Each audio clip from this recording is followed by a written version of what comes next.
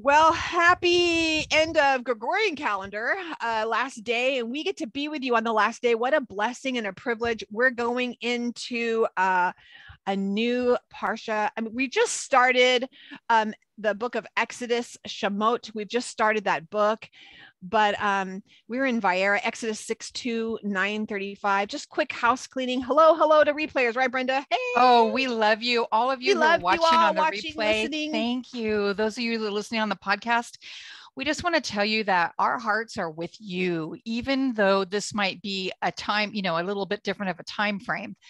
Our hearts are with you. And we know that whatever the Holy One is going to be speaking today, it's for you at whatever time you're watching this, because that's just how good he is.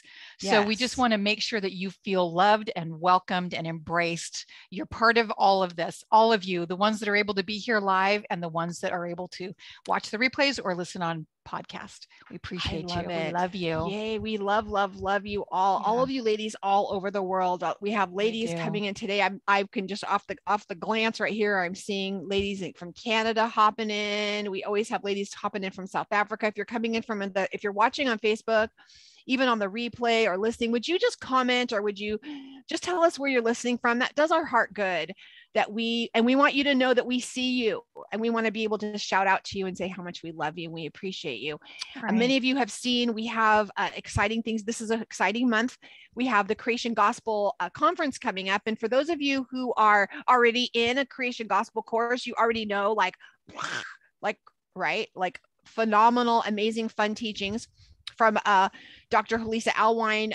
And so this conference is going to be great for those of you who are like, maybe you're in a course or you've already done a course, and you're maybe even have friends and you're trying to explain to them what it is. You're like, I can't explain it. I don't know how to get it. This is going to be a great foundation. This is going to be a great foundation week, because obviously this is like a 3-month class. We're doing it in 4 nights and then 1 night of question and answers. It's going to be more foundational, to get you excited, to give you a foundation so you can step into the next class coming up, which will have that information at the end available for you. You can step in there with Keisha, and Keisha Gallagher will be team teaching with Halisa, and it'll be great because you can step in and you already have a foundation. Brenda, do you remember just your thoughts when you first stepped into the Creation Gospel? Yeah. Yeah.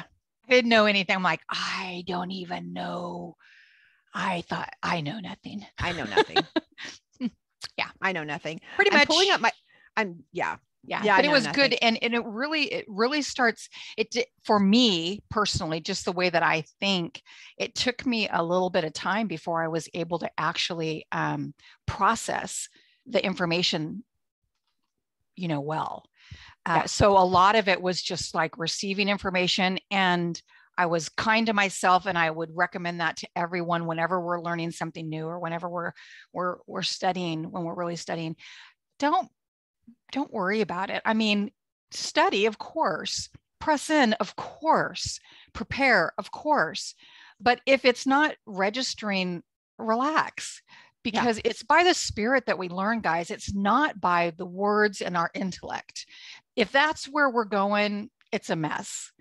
It's not about increasing our intellect. It's about knowing him in our spirits, having communion with him and having intimacy with him. And that's the purpose of the Creation Gospel. And it may seem that because it's so much information, it may seem that it's just about learning information. And there is that process too, of course. But it's really about having intimacy with the Holy One. So I just want to give you all, anyone who might feel like it's a little over their head, don't worry about it. It's all good. It's over all of our heads. It's okay. It's over. Seriously. Hello, I'm missing you. Where'd you go? Oh, right here. I had to go grab I'm working off of a hotspot, so I realized my phone's going dead, and we do not want that to happen. No, I'm going to read. Robin helps us with some of our sales and marketing, and she came up with this. And she loves the Creation Gospel, Robin Bales. And I want to, you guys know her and Jen on Thursday nights. She wrote this out yesterday, and you'll be seeing it in some of our, the pages and things that we do for this conference. But she said, with everything going on in the world today, have you wondered what this all means?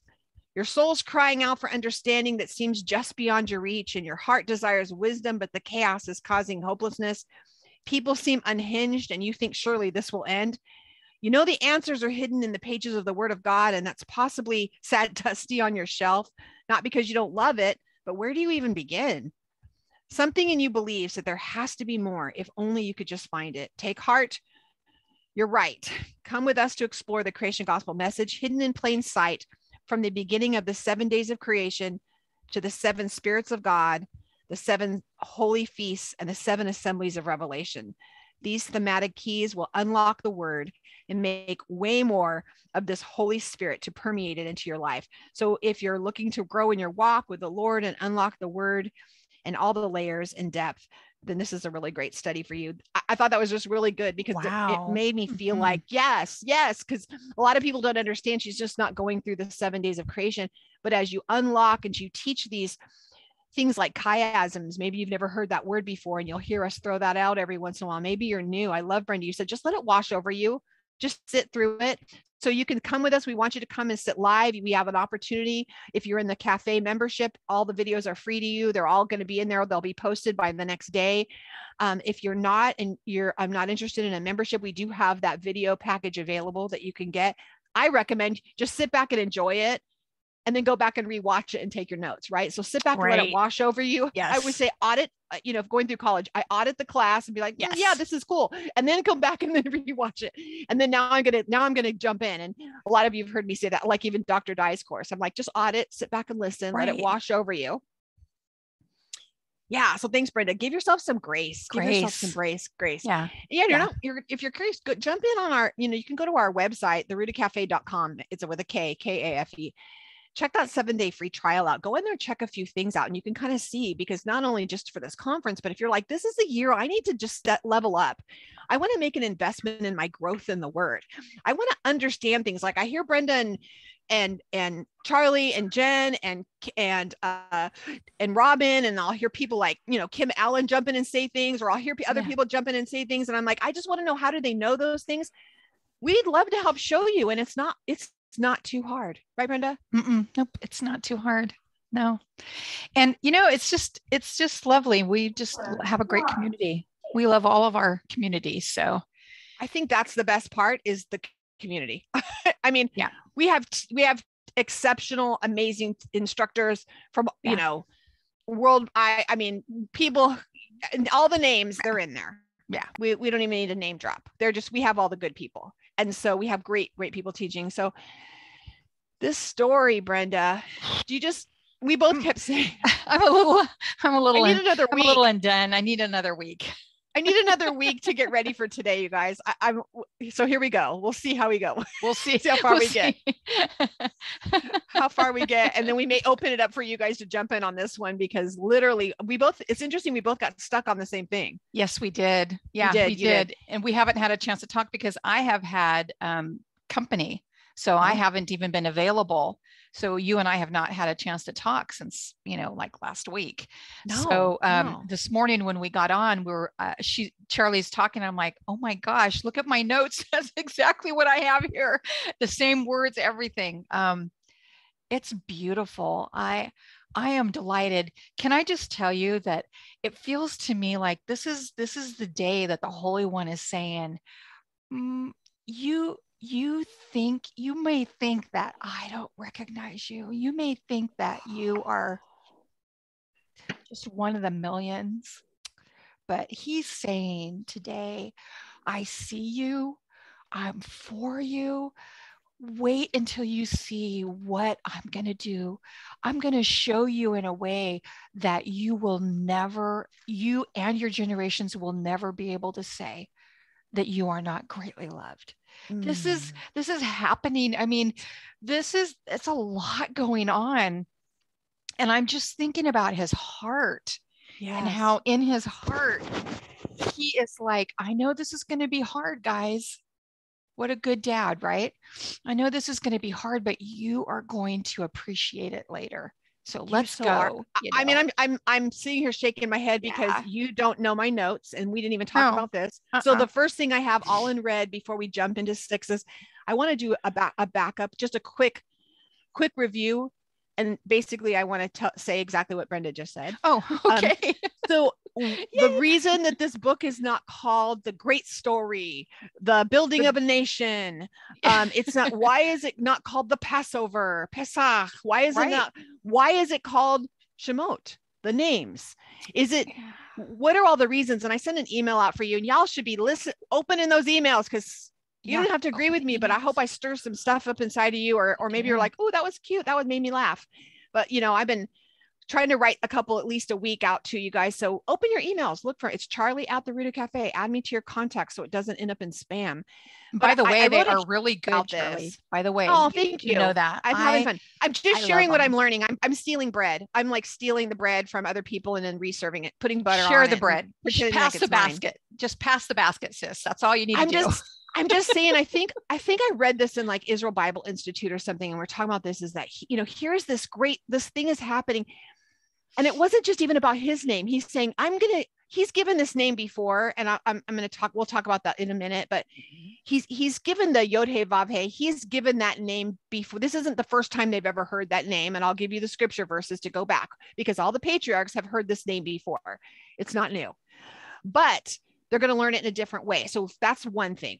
But the other thing is this: there was a covenant made with Abraham, right? There's this covenant made with him saying that you're going to be as numerous as the stars. You're going to be so uncountable. And what I think is beautiful about this being called the Book of Names is because I think he's saying that I know your name. Because Pharaoh may say you're so numerous, we can't name you or count you, but I can, because I know the hairs on your head.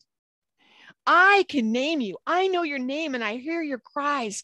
You're not too numerous for me, because I know who you are. And I believe, and there's other midrashes, I know there's a couple other rabbis that believe this, that those 3 signs, when he took those elders away from last week, he goes to the elders and he's like, well, what if they don't believe me? What if they can't, what if they're not going to listen? And he says that I want you to throw your rod down, make it a snake. Then I want you to put your hand in to make it a leopard. Then I want you to get some of the water, and I want you to turn it to blood. Now, a lot of us have been mesmerized by this, and it's kind of like that lullaby thing and I was listening, I think, to Rabbi Foreman last night. I was cracking up, because it's like, have you guys like really listened to some of the lullabies you sang to your children? Horrible. Like, rock-a-bye baby on the treetop. When the wind blows, the cradle will rock. When the bough breaks, the cradle will fall, and down will come baby, cradle and all. And we sing that to our children to put them to sleep. And it's this lullaby effect and you're like, about the spider coming up on the tuck, whatever, all these, look at those, the things that we've said over and over. What do they call the little stories our children, about the little girl sat on a tuck rhymes away, all the nursery rhymes. Mm-hmm. They're horrible. The baby falls out of a tree, and like, who says that to their kids, right? But we've said it so much that we're just lulled by it, like, oh, we'll just say it. Mm-hmm. And a lot of the same thing happens. Think about some of the worship songs. I want to challenge you there. Don't be lulled. You went there? The words you might know. Listen to some of the words you might be singing. Listen to some of the things you might be saying. Even, I mean, if there's radio songs and you're like, well, this isn't harmful, think about the words you're speaking into existence. So with that being said, I think that we forget that. Let's ask the questions. Why did he do these 3 signs? What were these 3? There had to be a significance to these. And I looked up a couple of midrashes. I'm not going to stay on this, Bren, but the 3 signs, the number one thing this is him, this is the Holy One telling the people, I see you and I hear you. And the elders would have known it. Why? Because the rod turned to snake, because they had been reduced to creepy, crawly things, that they were so numerous that they were like crawly things, that they had been told. And I'm sure that had been spoken over to them, but what snakes they were, what crawly things they were. I mean, I sent out an email today, how to get away with murder. I mean, that's how you do it. That's how Pharaoh did it. That's how Hitler did it, is you reduce a population to a creepy, crawly thing, to a rat, to a snake, to crawling things. So he's telling them that I'm in control of that.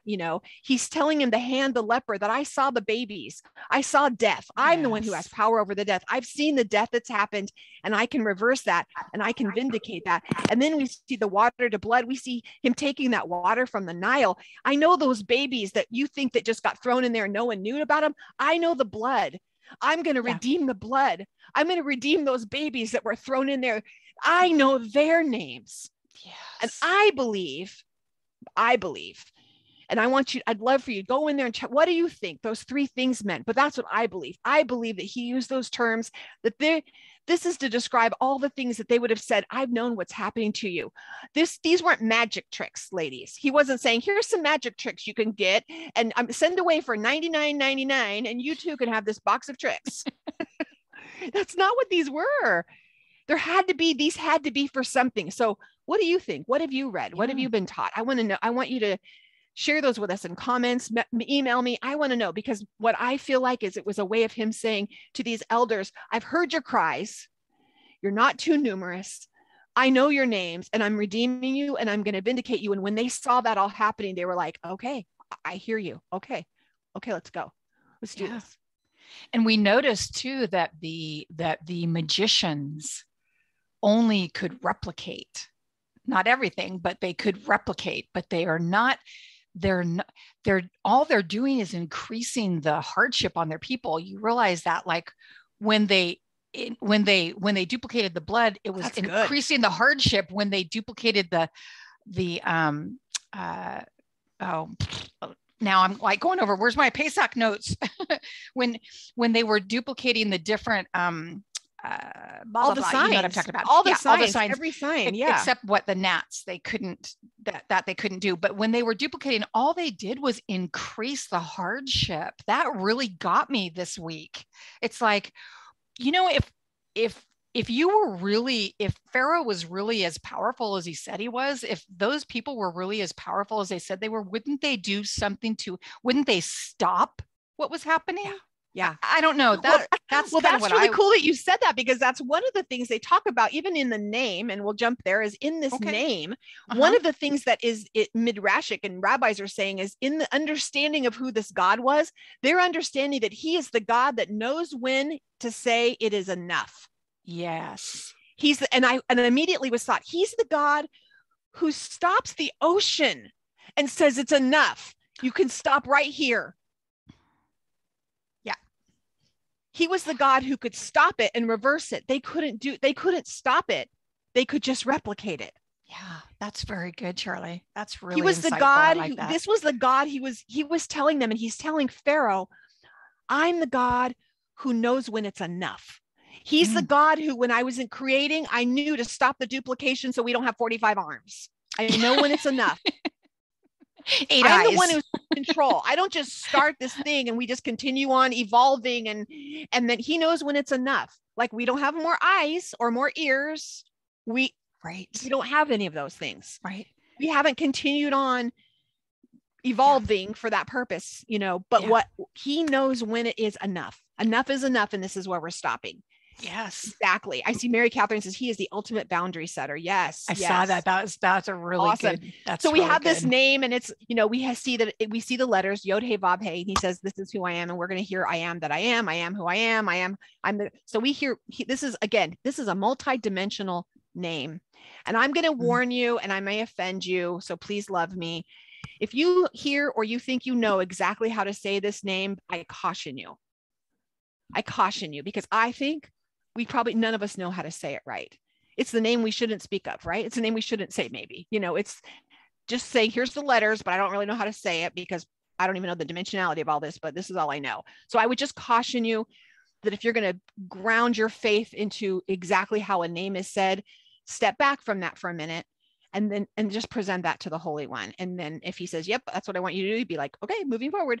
But if I just want you to just be careful that you're not grinding your doctrine, again, a doctrine, into how something is pronounced or what something is, because I feel like then we step into a Pharisee or a Sadducee role that we have to be really careful that we don't want that. We want our heart to be aligned with, is that how you want me to say it? And if he says yes, then be like, that's how I'm saying it, because he'll let you know. Right, Bren? I agree. I totally agree. Yeah, I said it. I went there. Let's go a lot of places today. I know. I love it. And and can we just say that that we love you guys? And if you have that conviction, stand with your conviction. If you have a different conviction, stand with your conviction. Be strong. Wait a minute. Be strong. Be strengthened. Oh wait, that's the parsha this week. in who he is creating you to be. And at the same time, ladies, love. Yes. Love, because in your strength, you don't want to be running over people and killing them with your knowledge, or your insights that maybe somebody else hasn't come up to yet.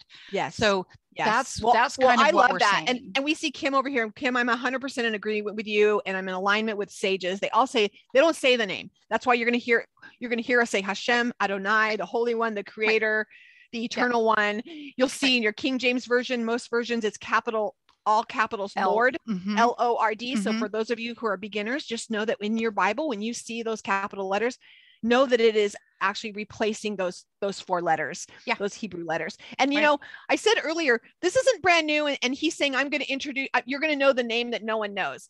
Well, and we're like, this should be a question. You shouldn't have been lulled by this. Have you asked the question? Wait a minute. Nobody else knows this name. Not true. Genesis 14:22, Abraham says, I lifted up my hands to Yod-Heh-Vav-Heh.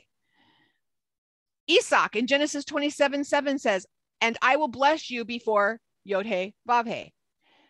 Jacob in Genesis 27:20, when he's saying, how'd you get all this so fast? He tells his dad, Yod-Heh-Vav-Heh made it happen quickly for me. So they know this guy. They know this name. This isn't a new name. So what is he saying?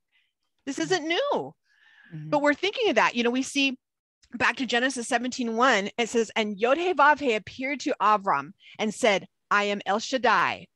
Walk before me and be perfect. Now, I'm going to tell you, I've never questioned this before. I've lulled through this.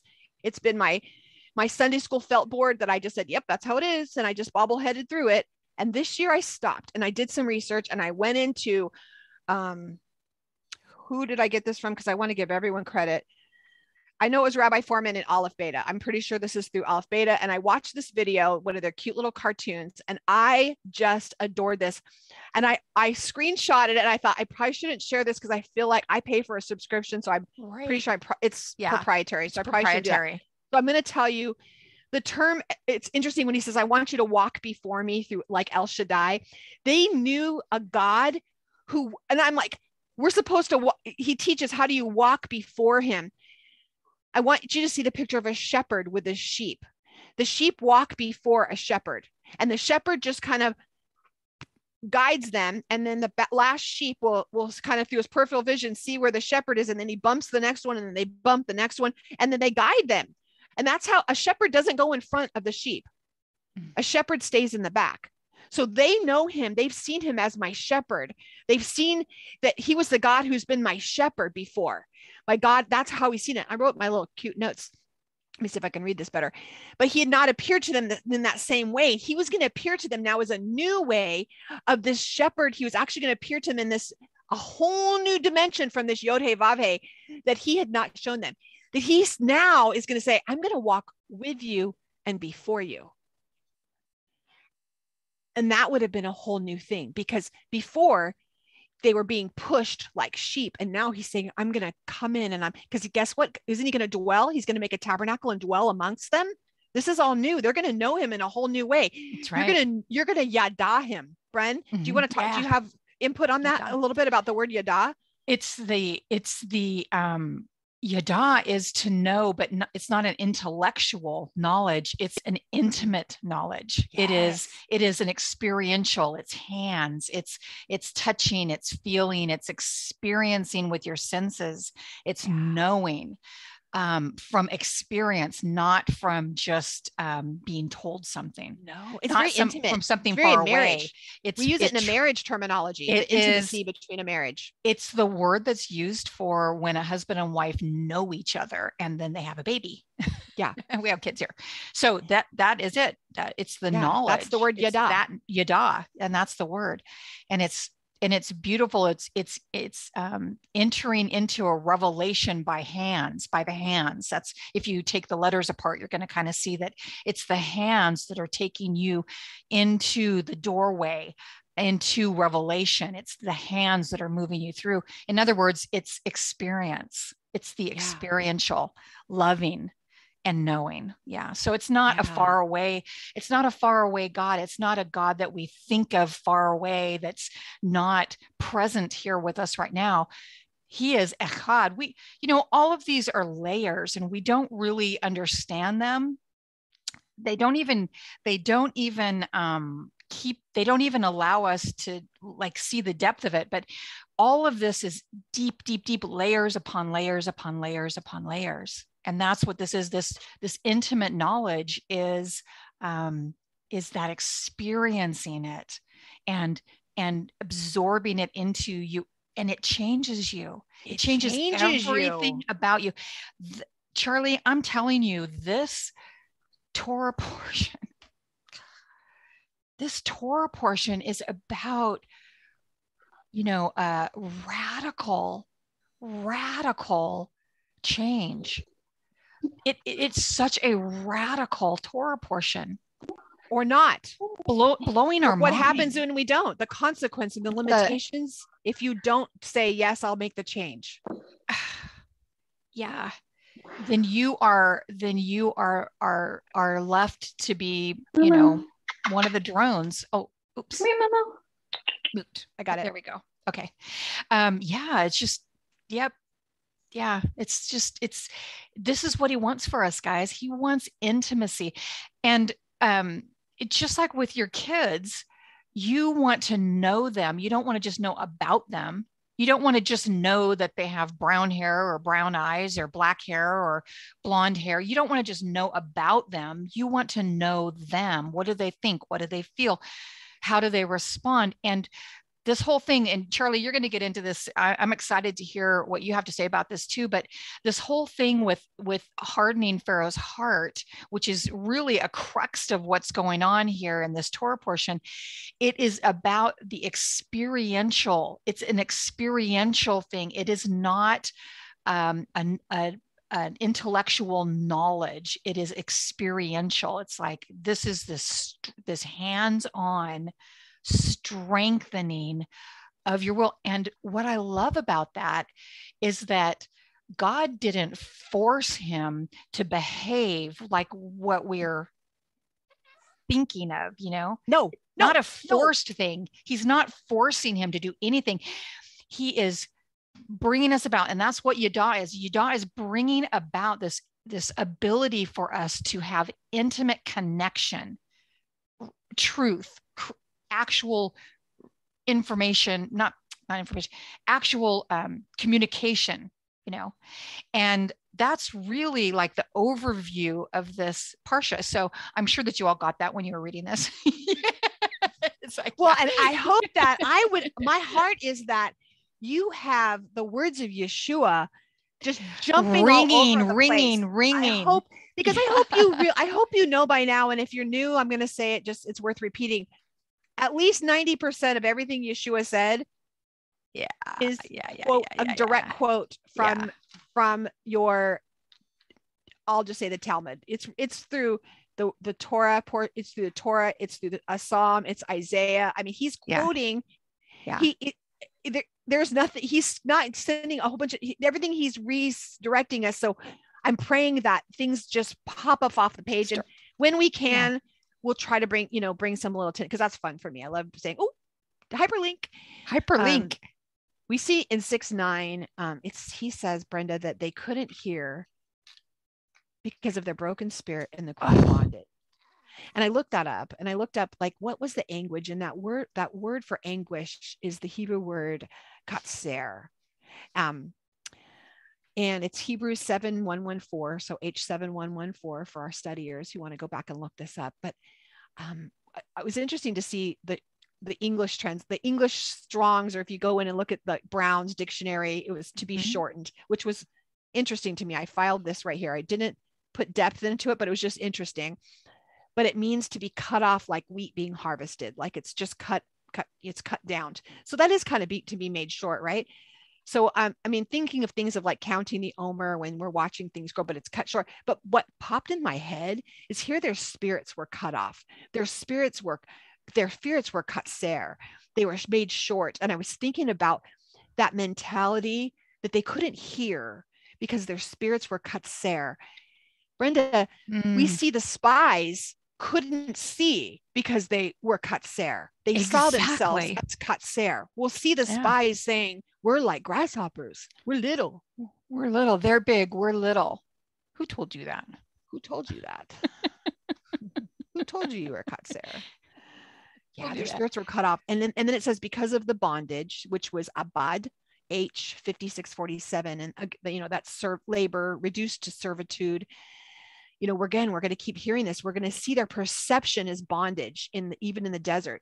That we, like we've said last week, it was, getting them out of Egypt was not a big deal. Getting Egypt out of them, now that's going to be that's a whole different process. Thing. Yeah.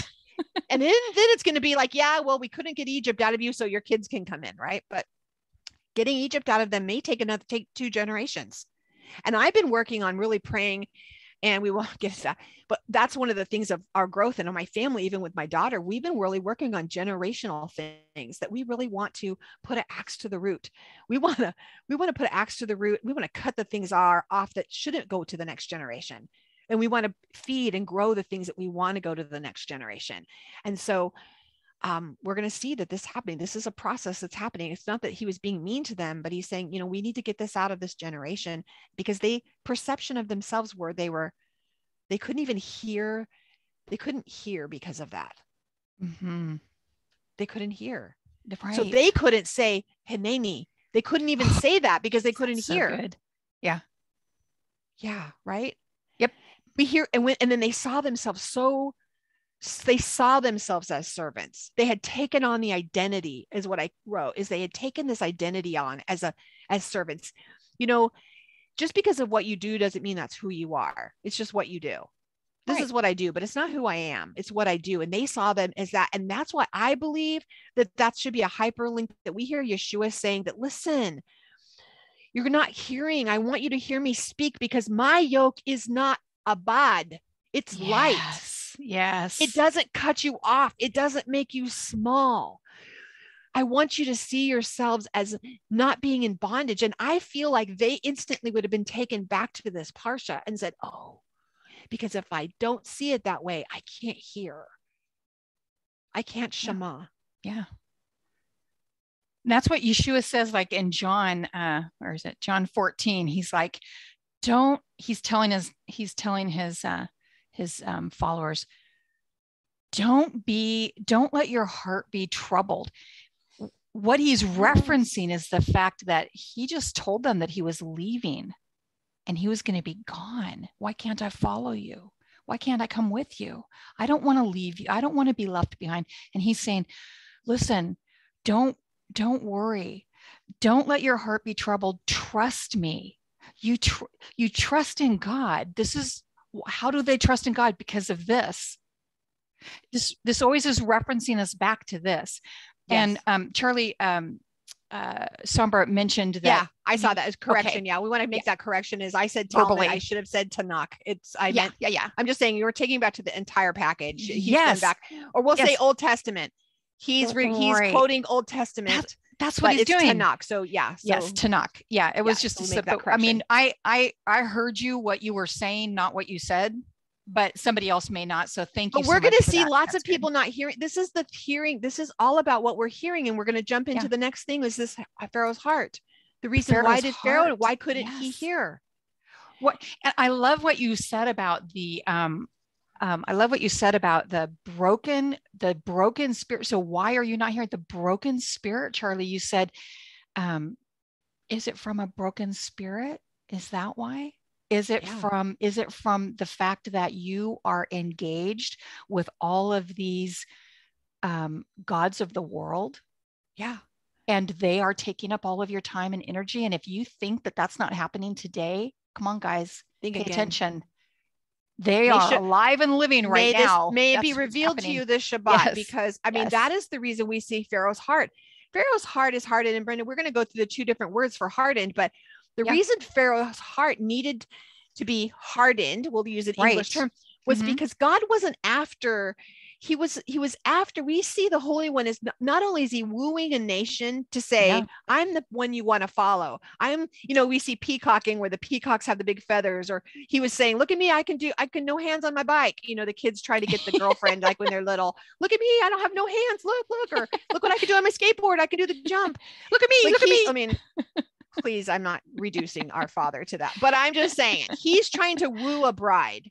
Yeah, that's happening. This is dimensional. He's loving. Not only that, but he's trying to say, Pharaoh, I don't want you to just give up and just say, whatever, go. He's trying to woo. He's trying to get Pharaoh to change the vision. His vision isn't, look at all these gods. His vision isn't, well, this God takes care of this. And my horses, I got my chariots. I've got this. He was after him trying to release that vision and change the vision that there is one God. And I don't need to trust in my horses and chariots. I don't need to trust in the God of the Nile, the God of the sun, the God of fire, the God of ice, the God who brings the crops. I don't need to appease all these gods.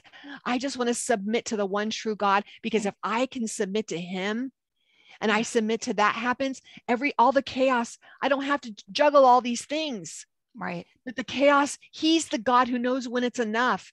He's the one who brings order to the chaos. Yeah. That's what he was trying to change his vision.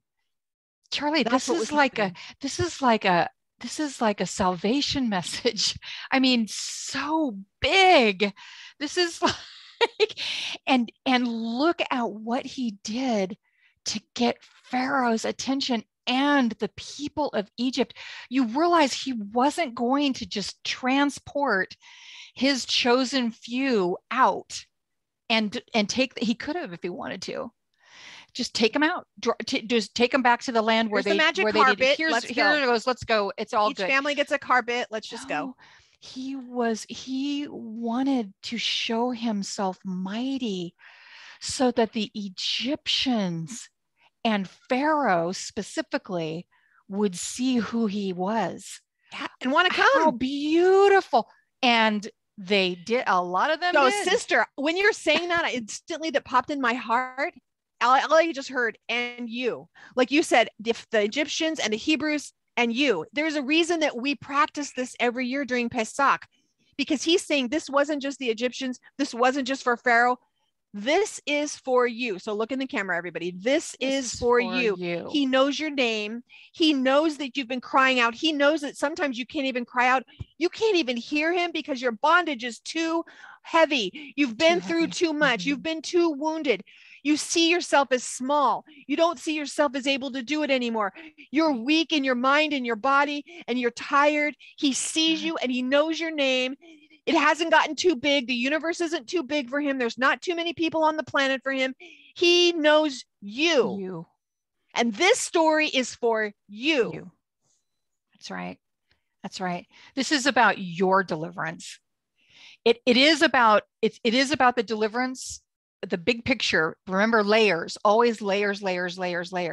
But today he is specifically what Charlie just said. He is specifically saying, I want to talk to you. Yes. I want you to see what I do with those things that raise themselves up and try to take my place. You think those things are, you think that the government is going to be able to take my place? Do you think that your paycheck is going to take my place? Nope. He's the provider. So what he's saying is all of those things that you hold on to that take care of you, he's saying, I'm going to take care of you. And will he use different things? Yes, he will. Of course. Yeah. He'll use different things to take care of you. That's the way he does things. Yeah. But he's saying, I am the one. Yes. Look at me. Yes. Follow me, and I will deliver you, and I will bring healing to you, and I will set you free. And what are the gods he's breaking down? This should be breaking gods down in your life. I'm going to pray right now. Father, yes, I pray right now that Abba, each one of these signs that we see, that they ignite something in us, that reveal in us a God that we're serving, that is exalting itself above your name. Mm-hmm. Father, that each one of us has different things we're bowing our knees to, whether it's we're bowing our knee to a provision, we're bowing our knee to illness, we're bowing our knee to something, an identity, a perception. Father, I ask right now that you reveal to each person listening, You let us know, Father, what is it? And as women, we rise up as a Zer Kenegdos, that we cut those things out of our house. We rise up like Moshe's wife, and we cut the foreskin off. We rededicate our homes. We remind our families of who we are. We remind our families of who we serve, that we do not bow our knees to other gods, but instead, Father, we stay in the land of Goshen. We put the blood around our doors, and we say, me and my house will be saved. And Father, you're going to reveal the things keeping us from that. And we just thank you, Father. Amen. Thank you. I love Kim. Amen. Kim wrote on here, she says that it is, we're taught that everyone's name is in the book. And I think that's, here we are. This is, again, when that's saying your name is written down, this is the book of names. He knows us. You are not insignificant. So stop believing that lie and stop believing it. It is a lie straight from the pit of hell. You are not insignificant. Is there a hell? I don't know. But whatever, that place, the bad place, that's a lie from there. Yeah. The tree of knowledge of good and evil. That's a lie straight from there. The evil part. The evil place. The evil part of it. Yeah. So Pharaoh's heart. Really Let's talk about those words. Let's talk about the words. We have we have 2 words, right, Brenda? We have the 2 words. What are the 2 words? We have hazak and kasa. You want to talk about hazak for us? What does that word mean? You guys will remember this, that every time a book is finished, it says hazak, hazak. It tells you to be strengthened, and may you be strengthened. It's talking about being strengthened. Hazak is a word. It's translated the same way that the other word is. There's 2 words in Hebrew that are being used for the word harden, or harden, or hardened. And the one that is used 8 times in this parsha, 8 times, guys, which is new beginnings, which is it's a cycle that's been completed, and now it's taking you up to the next level. That's what 8 is, right? It's taking you up. 8 times this word is used, and it's strengthened. So what it's saying is, what you have right now, I am going to strengthen what you have. That's why we say it after we read the books. Every time we finish a book of Torah, we say, be strengthened. Why? Because we want to take what we have just gotten, and we want that to strengthen us. That's what the Holy One was doing with Pharaoh. He was strengthening what was already there. He did not want him to be weak-willed, like Charlie referenced this earlier. He didn't want him to get scared of the majesty of God and just give God what he wanted to be done with it. He wanted the change to occur. Yes. So he strengthened him so that he could endure. And the first time that it's used, it's really neat. Let me see if I wrote it down. The first time that it was used, I just remember this, so you guys can check up on me and tell me if I'm wrong. Put it in the notes. First time it was used was in Genesis, when during the birthing process. And gosh, I'm thinking that it was, no, I'm sorry, I'm wrong. Boop, boop, boop, boop, boop. Yeah, rewind that. That's the other word is used during the birthing process. This word, the first time it's used, is when Lot and his wife are leaving Sodom, and they are so terrified, they're frozen. And the messengers that are sent grab their hands and strengthen them and uphold them and take them out. That's what this word is talking about. That's strengthened. Isn't that That's cool? a really great. It's always, really cool. Because always go to the first usage. It helps you to see understand. A bigger picture, right? And the thing is that he's going to make, this whole thing is he doesn't want, it wasn't about him making him hard, or he was going to make him stubborn. Now that's used a couple times earlier. We see that used 2 other times. That word is used about stubbornness. That word is kasha. That's word used twice. That's very negative. But we see this hazak. He's actually, when we want us, like you were saying at the end, I love when we say hazak, hazak, when we're saying at the end of a book, because we want to be encouraged. That's what encourages us. Why? Because if we're encouraged, our vision changes. If we're encouraged by his words, if we're encouraged to move on, we're not encouraged to stay we're not getting tired or beaten down. And if we're encouraged, we'll listen and we can hear. If he was strengthened, he wanted him to not just be like, all right, whatever, just leave, Yeah. Do you guys get that? He was saying, God was saying, I'm going to strengthen him. I want him to hold him up. I don't want, so that then his vision will change, and we'll see it happen in 7. We see his vision start to change in the 7th plague. Yeah, we sure did. I want to see it. I want to share I snuck over to Facebook and saw we have our resident ancient Near East expert, Gail Heaton, and she was encouraging everyone, for those of you who are in the cafe, you really want to check out the Parsha points, the challenges on the 10 plagues in the Parsha points, because she does an amazing job going through this, and she's going to give you guys some details and you can dig into this. So I want to just share that. It's super great place for you to find that. But back over to where my notes are. Yeah. Back over to the notes. So the first time so 8 times it's used. So he's talking about this strengthening thing with Lot and his wife, so that they can actually be delivered from, which is really interesting, to be delivered from that. I just love that, being delivered from from the city that was going to be set on fire in a moment. You know what I'm saying? So he was delivering them from, so that was the strengthening that happened there. And then during 3 times during famine, it was used in Genesis, talking about the famine that was coming in this particular place in Egypt. And then he continues on. But the other one, are we ready to go to the other one? Let's do it. Let's do it. Kashah. The other one is used twice. Exodus 7:3. It is used in that, and it says, "But I will harden Pharaoh's heart so that I may multiply my signs and wonders." I really think in this moment, what was happening was that the Holy One was stopping him right where he was, so that he couldn't go any further. He was going to let him be stubborn. He was increasing his stubbornness in that moment so that he could go ahead, because he says, so that I may multiply my signs and wonders. There was something that needed to be done.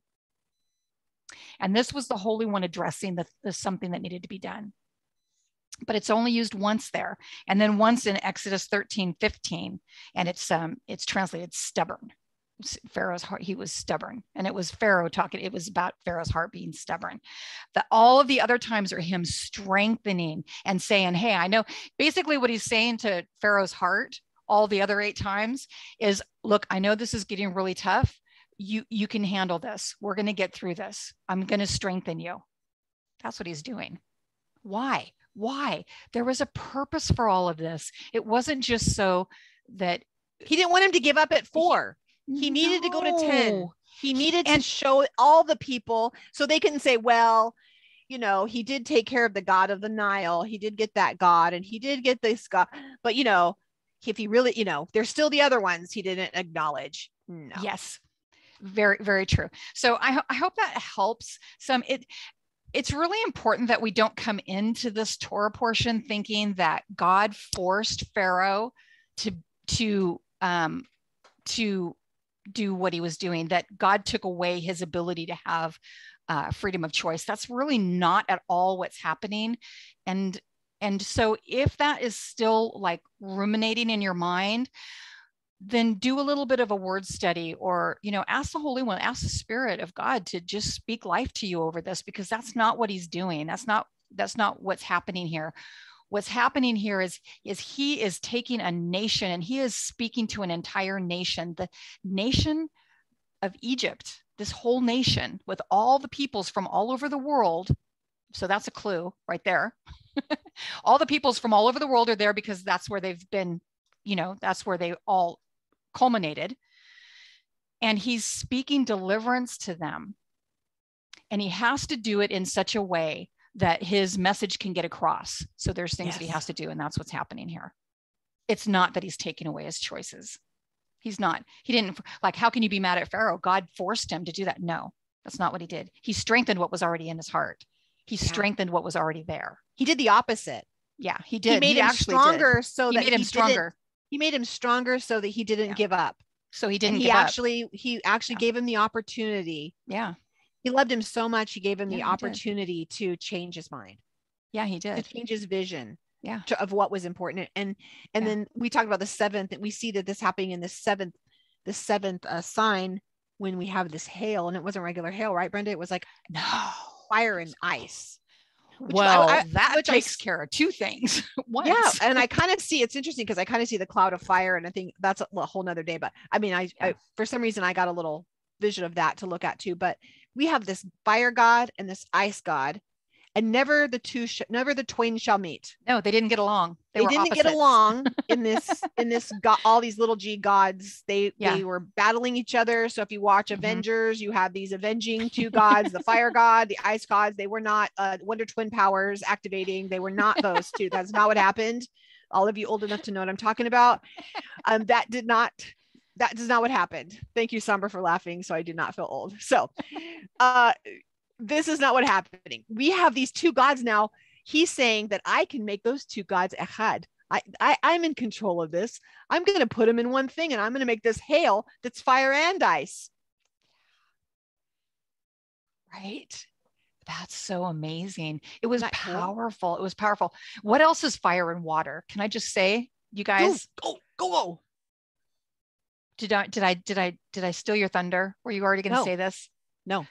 Fire. What else is fire and water, guys? Hashamayim. Heaven. The word for heaven in Hebrew is fire and water. That's what makes up the word Hashamayim, is fire and water. So it is, because that's who the Holy One is. And so he was saying that over there is not who I am. This is who I am. So he was, man, isn't that so beautiful? If think about that, like, what does that even mean? I mean, we could, if you sat at our tables, this is the kind of nerdy stuff we do. We're like, what does that even mean? Hashamayim. He's got fire and he's got ice.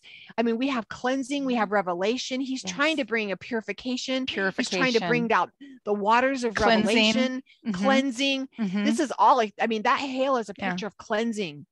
Yeah, it was. Yeah. It was annihilating the things that needed to be annihilated, but it left the things that needed to be left, because remember at the very end, because you guys all read all these 9 chapters, right?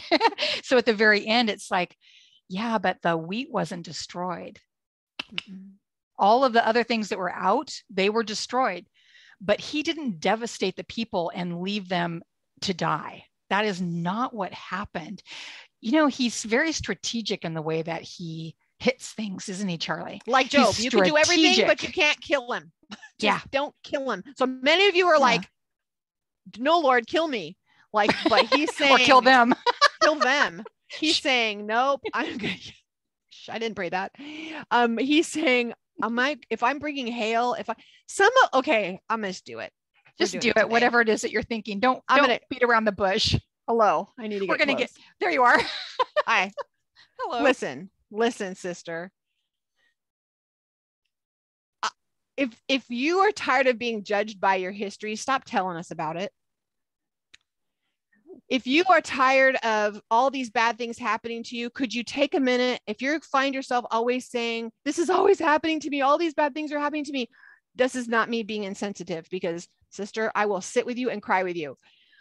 Unless you just a year later, you're still sitting and crying about the same. This is the time of year for some of you who are like, okay, let's make some changes. If you didn't do it Yom Kippur, I'm going to give you a 9 months heads up, or depending on your calendar, 8 months heads up, 10 months, whatever you're at.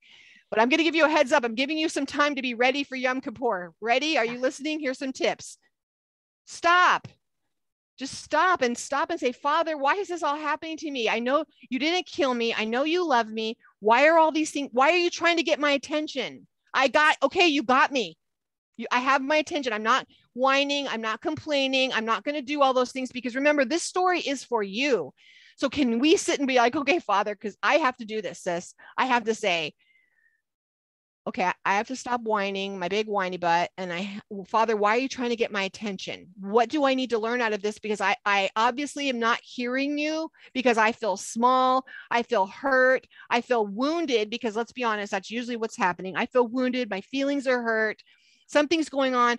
And I need you to strengthen my heart so that I can get through this, so that my vision will get changed, so that I can enter into the promise that you and the covenants that you have in store for me. Because somewhere along the line, I lost the vision. And I'm trusting. I heard something, and I don't have permission to share who it was. So I'll just say, I was speaking to someone the other day, and they're dealing with a family member having COVID. They don't have COVID, and they're isolating one to the other so that they try not to share. And so she was going around the house, covering everything with like Clorox wipes, spraying everything, trying to do, wearing the mask, doing all the thing, and then keeping the other person in the other side of the house. And then she told me, I had to stop and ask the Lord to forgive me, because I realized I had put so much trust and faith in all these products. And not that you're not supposed to do any of that kind of thing. There are some practical things, but it had become almost a thing that she trusted in that more, and didn't even spend time praying, saying, Father, thank you for the hedge of protection that you're putting around me, that I'm not going to get sick, that no weapon formed against me shall prosper. I mean, none of those. So what was happening, she was putting her faith and her trust in all these other things, and she's running around trying to make that. I can tell you I've done that. And this is someone that I highly value. And she was like, I had to stop and repent. And I was realizing all the gods, Brenda, in my life that I have put so much trust in. Can we just talk about that? Let's not move forward from this Parsha, guys, today until we recognize that he's trying to get a hold of our hearts. Yeah. There are things in our lives that we are still holding on to, and we are still giving place to. Yeah. There are some flies and some cattle and some blood, and there's some things that we're still holding on to. We are not allowing him to be king over all. I'm going to say it. There's some children that we're putting before everything else. Yeah, exactly. Shenanigans. We're letting the tail wag the dog. And I'm laughing looking at my little vision board up here. I'm looking at my vision board my little vision board that I have to myself. But I'm thinking, isn't that what he's trying to do? He's saying, I'm trying to set a vision before you. I'm trying to set life and death before you. What are you going to choose? Come with me. Come this way. Choose this. Choose life. Yeah. We won't even get into the next ones. I mean, how fun the next parts are, and we get to reenact this over and over. But listen. What is it? Are you brave enough that you'll post this in wherever you're watching and listening? Are you brave enough to say, he showed me this? Because maybe if you're brave to do that, you let another woman be brave. We get to bear each other's burdens and say, okay, this yoke is not going to be too hard. I'm casting off my God of provision, because I was worried at one point that the government was going to go into lockdown, and we have part of our income that is a retirement that is government based, and if that locks down, we don't get paid for a few months, and what's going to happen, and and it's like, stop. And I sometimes have to do that. Randy laughs at me because he'll hear me go, stop, because I have to tell myself, I just like stop this brain crazy wheel I run on, because I was bowing to a provision that it was a horse and a chariot. Yeah. What is it? Because all of those things are from, it is his hand that provides for us. It's his hand that allows all of these things to come into our lives. And if none of those things came into our lives, he's still able to provide for us. Yes. He isn't required. Those things aren't required for him, but he allows us to have things like, blessings. He allows those things to come into our lives. But you guys, he is able. When we read the word, it needs to, like Charlie was saying earlier, it needs to really change our vision. When we're reading these, I would really encourage you to reread this after we talk today. Reread this Parsha, and I think you're going to see it in a new light. You're going to see things a little bit differently. It's not going to be the mean old gray-haired bearded God who's standing up at the top and shooting lightning down and killing everybody. It's not what's happening here. No. What he's doing is he's saying strategically, it's very strategic, and it's always the minimal effect. It's the minimal damage, always. Even with the, like the parting of the Red Sea and the Reed Sea and all of that whole thing, it's minimal damage. It's maximum revelation of who he is. There's a message that he's trying to get across. And that's what happened. And I love that he was trying to get this message across to Pharaoh. And I love the fact that there were a lot of Egyptians that did get it. And they became the children of Israel because they joined their hearts too. They're like, don't you be leaving without me. I'm coming too. You can have all these bracelets, you can have all these earrings, but I'm coming too. Yeah. Well, it's funny. It's like before this even happened, if you remember from last week, he already made provision for that. He said, yeah, you're going to tell them we're going to deliver. And oh, by the way, don't forget to tell them that they're going to go ask their neighbors for some stuff. Yeah. I don't even ask my neighbor for a cup of like sugar anymore. Like, I don't even know my neighbor's name. Like, and I travel so much, but I mean, I'm not that extroverted. I don't like, I'm like, okay, I know one person's name in the place we're staying right now. And I don't really, it's a job for me to make myself go make friends. Brenda would know everyone's name in this park and their children's names. She would know everybody and their dog. She would know all the things because she loves people like that. I'm like, hi. And then I'm going to go work. So, but I love that we're takes a village. It takes a village. I love that we all have gifts and I stay in my lane. So many women are on here saying, I just wish I knew what was holding me back. I wish I knew. Good. That's a good place to start. That's a good place. So let's stop and say, Father, thank you that I know you're going to reveal this to me. Because let's there's a way of us not getting out of that the vision. And I believe that he's wanting to push us. He wants to change your vision. We're done with the 2020 vision. We're done with 2021. We're going into 2022. We're going Gregorian now, but this is the thing. We're going into this a marked place in our lives that could be considered a good place to get prepared for Yom Kippur. Let's change your vision. If your vision is you're coming from a place of victimhood where you feel like things are always happening to you, how about if your vision changes, this is happening for me? Do I need to say that again? Say it again. This is not happening to you. Right. Because if it was to you, then you're serving the wrong God because our God is sovereign. If it's happening for you, then you're serving the God who is sovereign. So Father, this is for me. And you've promised me that you're for me, that you're not against me. You've promised me that no weapon formed against me will prosper. You've promised that you're going to work this all out for my good. You are promised me that's part of my inheritance. Yes. Is that I get to walk in this. Yeah. So thank you, Father. I'm blind right now, but I'm going to let you either push me from behind because I need to be a sheep right now. But I know you're the God who inhabits. So where do you inhabit? The praises of my people. So I guess I got to praise because I don't feel you. I don't know my vision. I don't know what's happening. So I'm going to start praising, but I'm not going to be a victim. This is not happening to me. Right. So I'm going to encourage, I'm going to push and coach you to all stand and say, I refuse to be a victim anymore. Life isn't happening to me, but for me. And I serve the sovereign God. And I'm no longer going to bow my knee to this God that's making me think things always bad happen to me and that I'm a victim. Because you are not. He knows your name.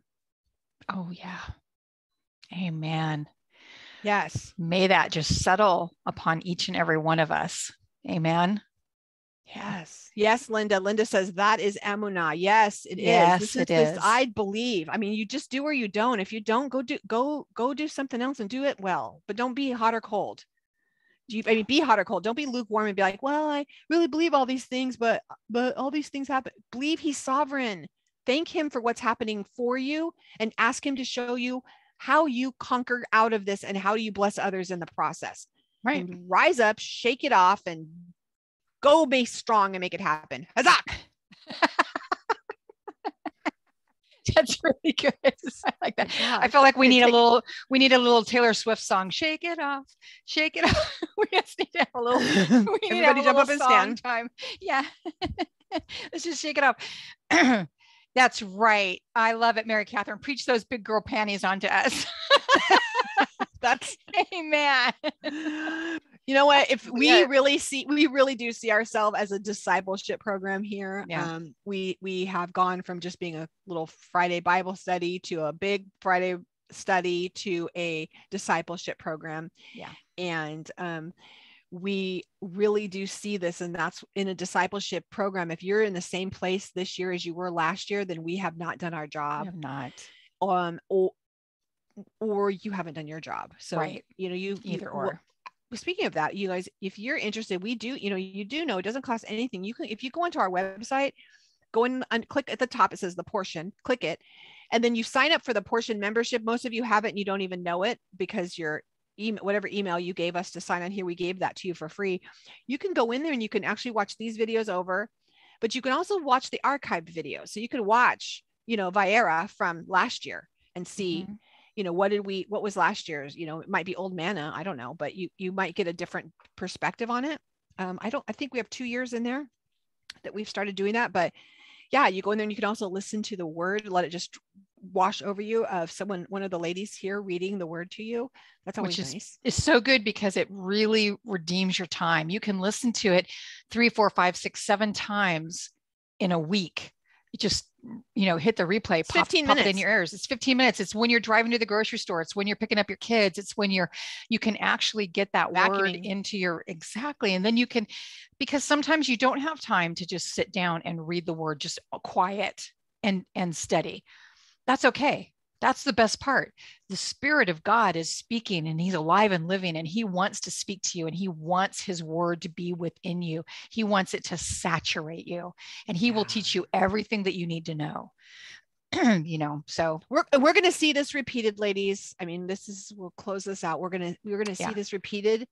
Yeah. It's not, I think last year we talked about, I really believe this is also a deconstruction of creation, that the Father goes through the deconstruction of creation saying, Agreed. No, remember I did this. Yeah. No, remember I made this. No, remember I did this.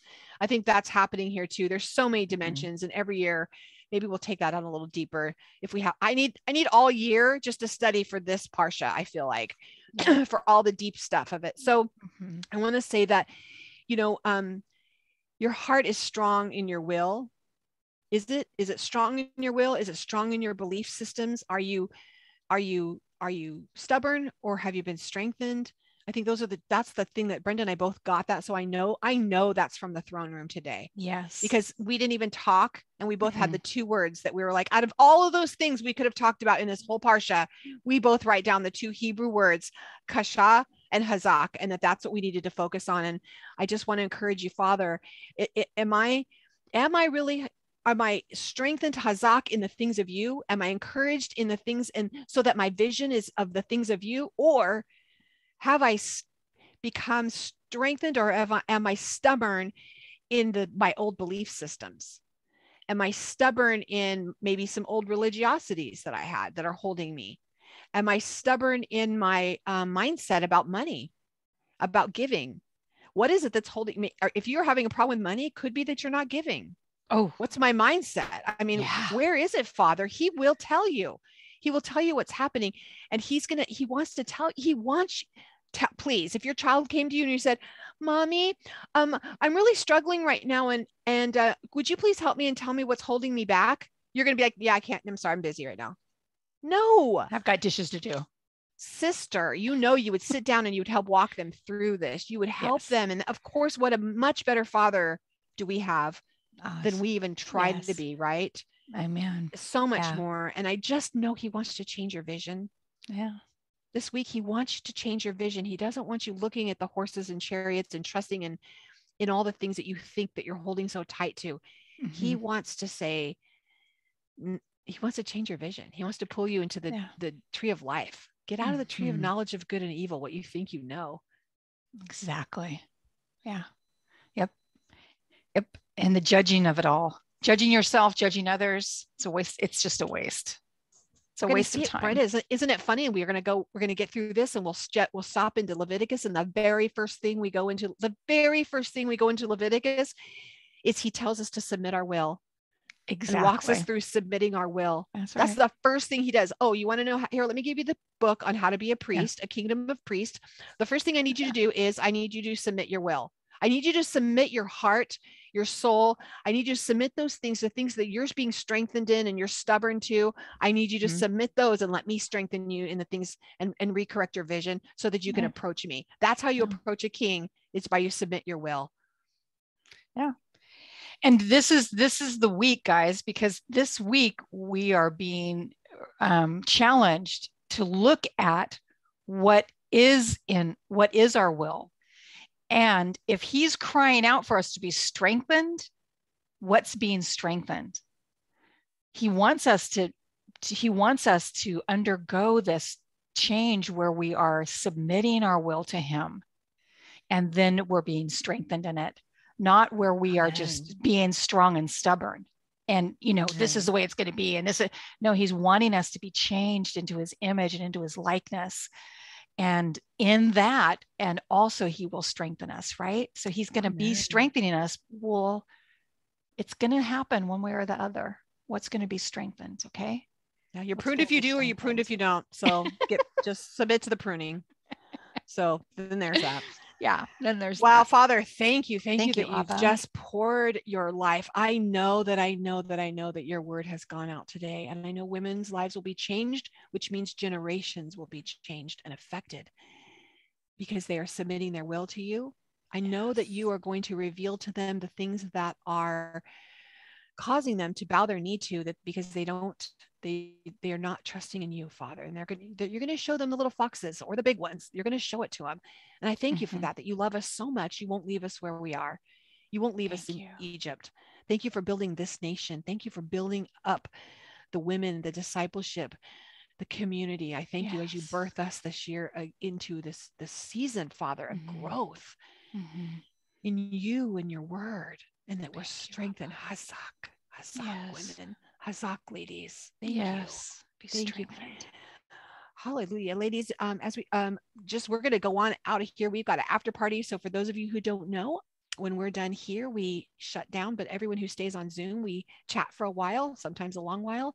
We sit and giggle back and forth and talk. Get to know each other. You're always welcome to jump over if you're watching now on Facebook Live, or you can feel free to hop over with us right now and just be here for the after party. It is not recorded, so it is just us hanging out.